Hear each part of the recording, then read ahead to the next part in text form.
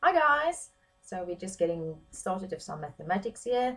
This is just to get your brains going to see what you're going to remember and a little bit of new work. So we're going to start with basic addition.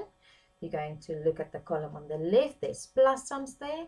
You can use the number line at the top of the page, and I want you to try and do those plus sums as quickly as you can.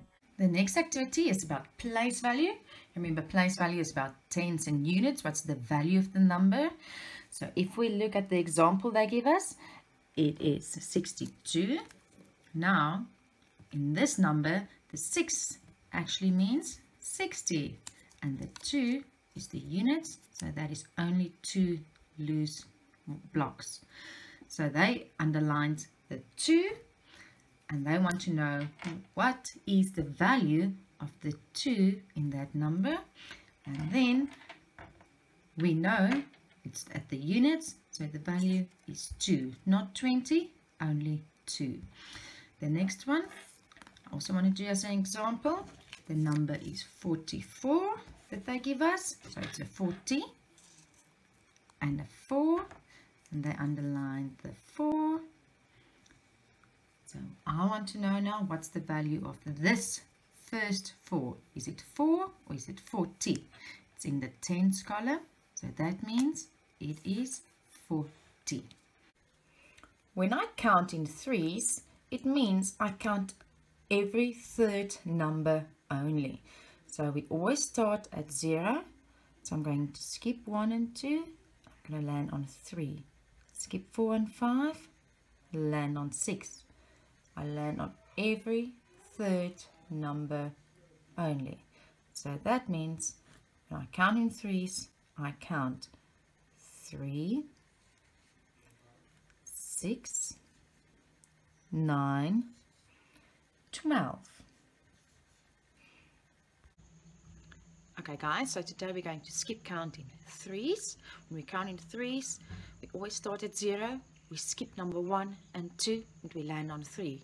Skip 4 and 5 and we land on 6. So we're going to do it like this. We're going to say 1, 2, 3, 5, 6, 9, 12, 15, 18, 21, 24, 27, 30.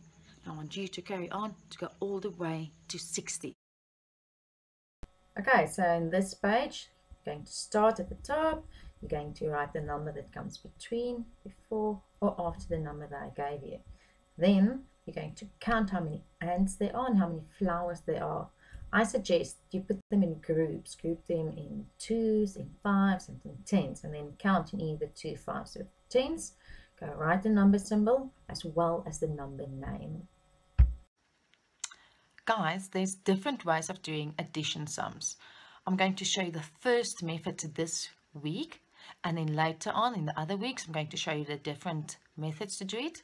So this week we're doing breaking up both digits into tens and units and then putting them back together again to get the answer. Okay, so the important thing is you have to break up both numbers into tens and units. You're going to rename them. So we're going to take 23, and I'm going to say 23 is a 20 plus a 3. This part you guys know, we've practiced it. And then I'm going to take 31, and I'm going to rename 31 as well. And 31 will be a 30 and a 1. Okay, now this is a plus sum, so I have to make a little plus there to show I'm going to plus to remind myself. And now I'm going to start adding them together. So 20 plus 30 will give me 50. A 3 plus a 1 will give me 4. And now this is my tens and my units, so I have to put them together again. And a 50 and a 4 will give me 54. And that is my answer. Then I hop to the top and I write the answer in here. 54. Okay guys, so often the minus sum is the confusing one, because although we are minusing, we write a plus. I'll explain to you now.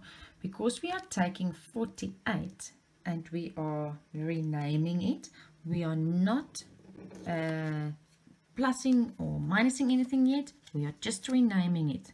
So 48 will still be 40 plus 8. We write a plus there because 48 is a 40 and a 8. Okay, let me just do this one a bit neater. Plus a 8. Now, the same with 25. I'm going to take the 20 and the 5, and I'm going to say a plus because we're just breaking it up. We're not plusing or minusing anything yet. We're breaking it up in 25. It's a 20 and a 5 together gives me 25. So that's why I write a plus. Then I want you to almost remember, but now the next step we have to minus, because this is a minus sum. So now we're going to get to minus.